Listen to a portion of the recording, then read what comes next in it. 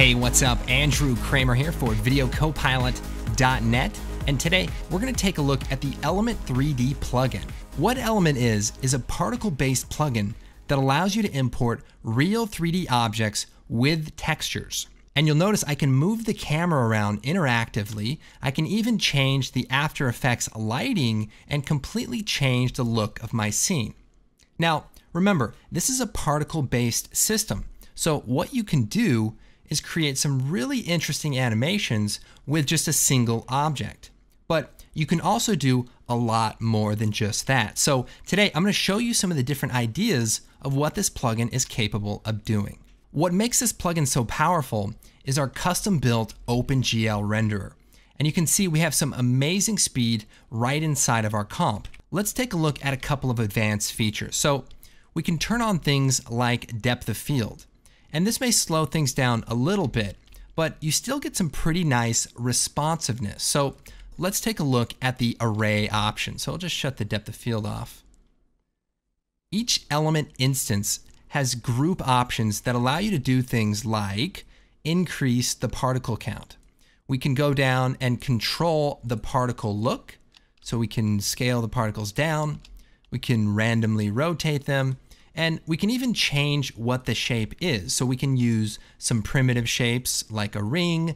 We can also load a complete OBJ model and use that as the vertex position. So there's a lot of cool different ways to create animations.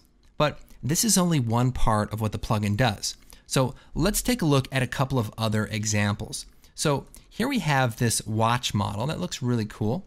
Let's take a look at what it's really capable of doing. This is the power of the animation system inside of Element 3D. Let's take a look at the actual project file. So this isn't a video file, this is an actual 3D project file. I can take the camera tool, orbit around, and you can see this is 720p we're moving around here, and it's not slowing down one bit. So the cool thing about this is you can do a complex shot like this interactively inside of After Effects. And one thing to point out too is that this whole animation is done with these 6 keyframes. So it's animating the dispersion or the displacement of the pieces, and it's done with just a couple of keyframes. Now, in this example, we can see that Element is not just for motion graphics, but you can do some really impressive visual effects as well. So here we have this Black Hawk helicopter, and we can actually move around the lighting in our scene to try to match our background plate. Now, we can go inside the Element scene setup to see how this all works. So basically, I've got this model imported of this Black Hawk. You can see we've got some nice reflection mapping. Now, it's not true ray tracing, but it does look really, really good. And this is a 100,000 polygon model that's rendering extremely fast. And it's got some really nice high quality textures. These are some 4K maps with specular and normal bump. So really cool capabilities, and you can import them as OBJ or Cinema 4D files. In this example, we can take a look at the particle animation engine. What it does is allows you to animate tons of particles in really intelligent ways. So the cool thing is it's fully dynamic. So check this out. I can change the direction of this effect and pretty much play it back right after I make the change. So it's almost sweeping down, and you just make a few changes. And there's also tons of great options for refining your animation. So we can turn up the randomness, which kind of makes the animation look a little bit less smooth. Or we could turn the smoothness up and make the animation a little softer during the cascade. So there's really some amazing capabilities, and I'm just beginning to scratch the surface. So let's take a look at a couple of other examples here. So here we have a pre-fractured piece of geometry that can be animated as well. So it doesn't actually animate with physics and gravity, but it has a really intelligent animation system that interpolates the position of particles. So you can sort of create some pseudo destruction. Again, in this example, we have some pre-fractured geometry that's breaking up into pieces as it falls away. So really, really cool. And again, the speed is pretty decent. So we have this complex simulation, and I'm able to actually drag around in the scene, and I can reanimate and do some really great things. Another impressive feature is the multi-pass options. So here we have this missile, and I can go and solo this so we can see what it looks like. And let's say I want to isolate the illumination so that I can create this nice looking glow. Well, what you can do is go into the output and change the output mode to any one of these different options. So in this case, we can set it to illumination and create a pass that allows us to add a specific glow. We also have a built-in mixer. So the mixer allows you to dynamically composite those different passes, such as specularity. So let me just punch up the specular, or let me bring the reflectivity down a little bit. You can even turn the illumination down right from the multi-pass mixer. So this is a great way to animate the different properties without having to worry about a bunch of different layers together. It's all right here, ready to be edited. And if all of that wasn't enough, you can also create some impressive 3D text. So we can take a look at some of the options here. We can, fly around this. It looks really cool. And again, we have some impressive control over how these pieces animate. So we can control the random rotation. We can do a random size. We can do all sorts of different things, just like with the other examples. Except in this case, we can just make some great looking titles. What makes all of this possible is our custom user interface. So if we open that up, we can take a look at how this works. So here we have our object. Now we can select our object. We can select our material and make edits to the material. We can also come over to the presets and apply some basic shaders. We also have a separate product called the Pro Shaders.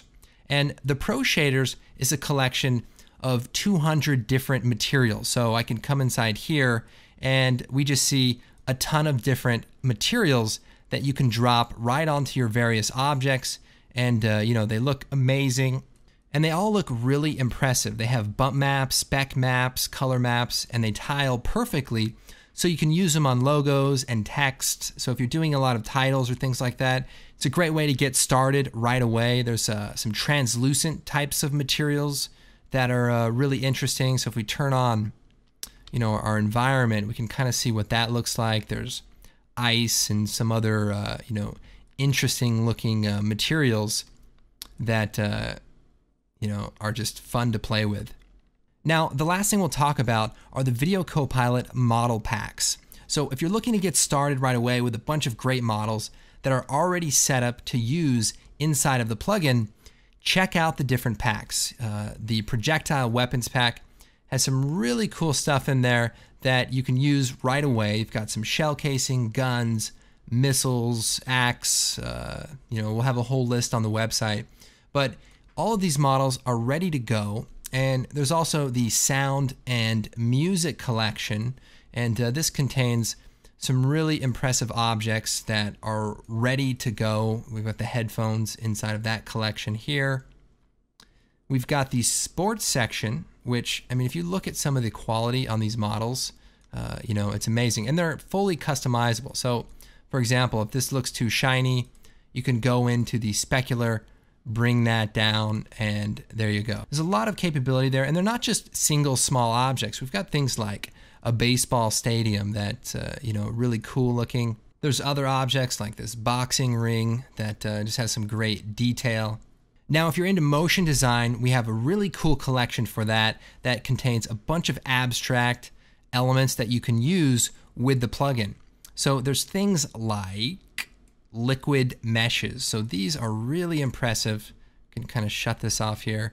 And all of these objects can be animated inside of After Effects. So we can do things like go into the Pro Shaders and create some really interesting looking surfaces, and you can combine them with with other objects as well. So it's not just one thing. You can combine multiple liquid meshes together, as well as animate them. So we got some orange soda here, and there's tons of different variations that you can use for your motion design work.